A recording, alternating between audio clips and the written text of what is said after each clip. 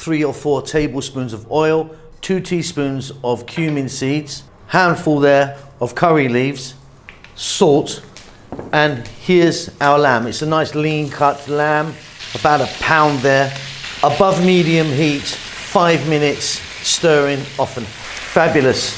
1 cup of onion, fresh chili to taste, 5 more minutes. Ginger garlic paste, 1 tablespoon of, we're gonna go for 2 minutes. 1 teaspoon each, turmeric, chili, cumin, coriander. 3 cups fresh tomatoes, 2 cups water for 8 to 10 minutes.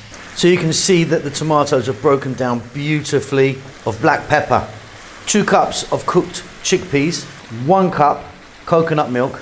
We're now going to put this on a nice low simmer. Garam masala powder, creamy, spicy and delicious. I hope you enjoyed that. Keep safe, keep well. I'll see you soon.